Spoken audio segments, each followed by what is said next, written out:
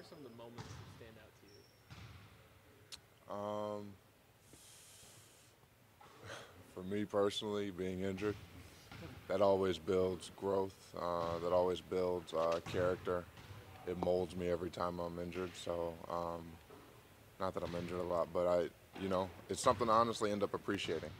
As a team, as a collective unit, the things that stood out, clinching the playoffs, going to Game 7, somewhat of an accomplishment. Not really, what we set out to do is just go to a Game 7, but you know, we played hard. We gave what we got.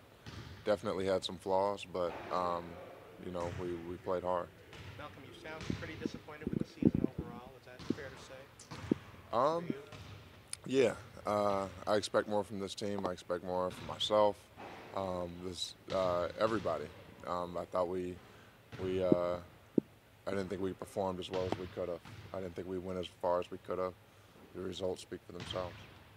How disappointed you might to think about losing the game seven in Boston. I mean, obviously a tough environment to play, but coming away from that game, what's the most disappointing thing for you and this team? Uh, making some of the same mistakes that we made early on the season. We definitely grew in some areas, but there are areas that we didn't grow as much in, and that's hard to fathom that we made some of the same mistakes. What's it going to take for next season for you guys to get to the level you guys want to be at? Uh, Embracing each other from day one, understanding that we have to do this together, that we're going to be together, and that we have to remain on the same page. We can't have any disruptions. We can't get sidetracked. We have to, as my college coach used to always say, keep the blinders on, not get distracted, and focus on the right things. Can you pinpoint a time when maybe you guys started to come undone, or you weren't together, or didn't you let the distractions creep in? Not a specific time, but we've had spurts and then we've had lapses where we would lose 3, 4 games in a row, and that can't happen if you're going to be a championship quality team. Um, so those are the little things that lapses and during games where we go on where the other team goes on 10-0 runs, and then when we lose 3, 4 games in a row. Do you speak on Coach Purdy and the situation he was put in? Fire Jason Kidd, he has to step in and kind of lead you through the playoffs and try to get you guys to do your thing. For sure, he was put in a tough situation. That's a tough situation even for if you put Popovich in that situation. It's going to be tough. He's going to take any criticism that comes to the team. He's going to take it. He was the head coach, but I think he did what he could. I thought he did a great job. Uh, as I said, it's tough. It's tough being put in that situation mid-season, not anticipating that it's going to happen, then being thrown in as a head coach, and having to get this team to the playoffs. And the expectations are the Eastern Conference Finals. So that's a lot of weight on his shoulders. We weren't able to come through, but I applaud Coach Prenti. How Malcolm, important? you play a what-if game in your head? Like, if I didn't get hurt, if Billy didn't get hurt in a row, together the whole season, what could this team have accomplished, or just move forward? I don't. This is God's plan. If I'm injured, I'm injured. That's my path. That's my plan. My path is different from everybody else's, so I got to embrace what God puts on my plate. How important is Jabari to this team and to the future here? Very important. Very important. We hope to keep him, but Jabari's got to do what's best for him. And he's a great player, great talent. We love Jabari. I love Jabari personally. But we'll see what happens going forward. How about him coming back from these knee surgeries and then play the way he played? He had some really good games in these series. Absolutely.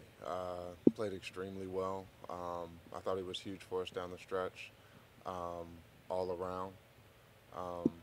It's tough coming off of 2 of the same injuries. It's extremely tough. I think people don't give him enough credit for bouncing back, for battling through that, and honestly coming back even better. So, I thought he was great for us. Malcolm, if I can get a clarification, when you said Eastern Conference Finals, did you mean this season or in the near future? This season, that was the goal. So, we didn't achieve our goal. Can you just speak on the growth of Giannis and how much he's grown just from last season to this season? He's become more vocal and guiding and leading you and taking over games. For sure. Taking over games, His play on the court really speaks for itself. We knew he would mold into that. But, his leadership has gotten a lot better in terms of speaking, in terms of being vocal, like you said, and holding guys accountable, holding himself accountable, and being more the all-around leader we need. You mentioned you're going to D.C. next. What are some of the things you're looking forward to on and off the court this summer? For me, balance. Balance is a huge thing in my life. I look at a lot of guys around the NBA, and some guys have balance and some guys don't.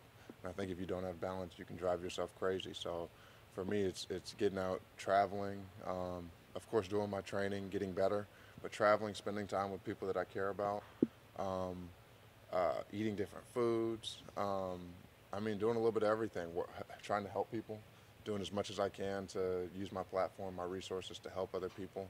And as you know, I'm doing a few water projects, so get a little bit more involved with that. Do you have any places that specifically you wanted to travel to this summer? I hope to hit Africa, Asia, and Europe. So that's the plan, but we'll see how that goes. Has balance always been important for you, or is that a trait that you've sort of grown into as you? It's something that I've totally grown into. When I was in high school, I didn't have balance. I didn't have a social life. I really just focused on basketball. That was really all I did because I wanted to get to this level so bad. But then once you get here, things change, your perspective changes. You realize what's important. And for me, family and spending time with people I care about is extremely important. And it's important that you prioritize your relationships in your life, because once basketball's done and everything else is washed away, that's really all you have is the people you care about. Thank you. Thank you, Malcolm. Thank you. Have a good summer.